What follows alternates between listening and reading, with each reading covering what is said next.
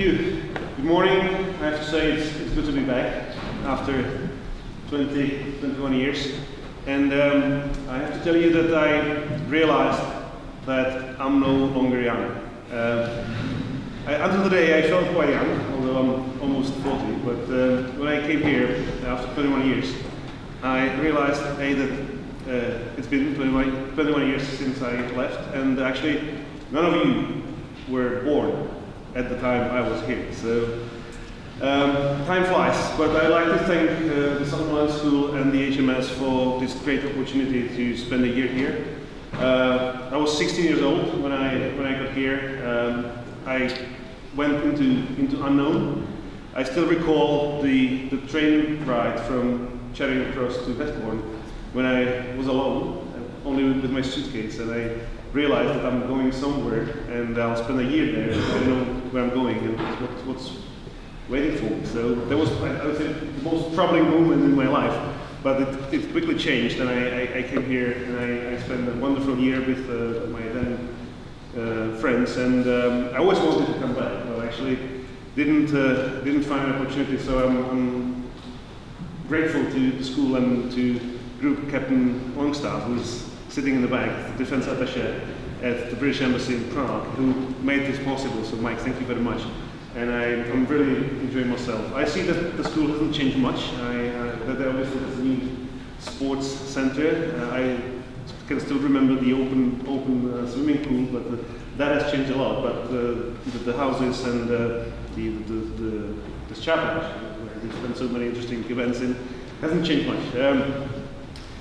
I came to the UK in, as I say, in a very interesting period of time. I understand, I was told that you are closely following the developments on the national and international scene, so you know that we are now at a, let's say, critical juncture when it comes to so many issues, be it climate change, be it immigration, be it the future of the European Union, where your country has decided to leave, and we are now negotiating on the conditions of the solution, on the conditions under which the UK will leave the Union. But what we all hope for is that by leaving the European Union, Britain is not leaving Europe. I think there are so many issues we have in common. There are so many problems we have to tackle together.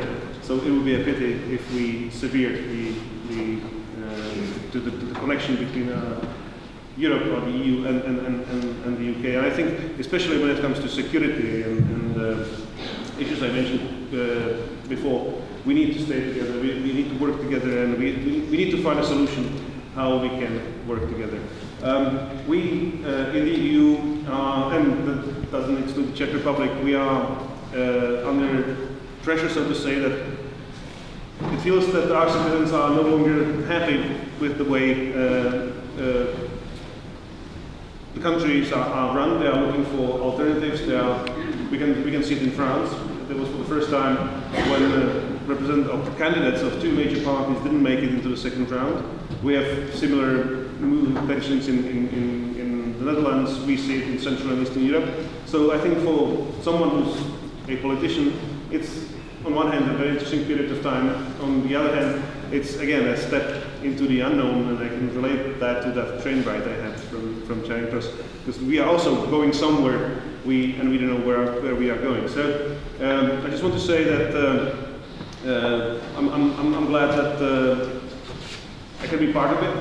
It's a big responsibility. It's still a challenge, but when I work, I still recall my 10 months over here, and frankly speaking, without the possibility and without the support and without the experience that I brought from Southern Netherlands, I would never make it to my current position. So I'm extremely grateful to the school and to the HMC, and I hope that there'll be more HMC scholars, because I think the scheme is extremely successful.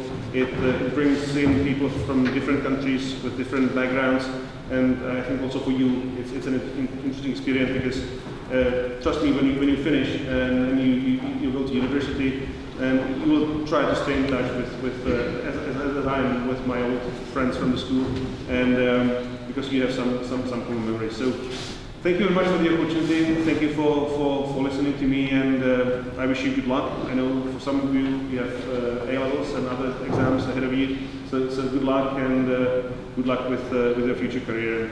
Once again, thank you very much. It's been a great privilege to be able to talk to you today. Thank you.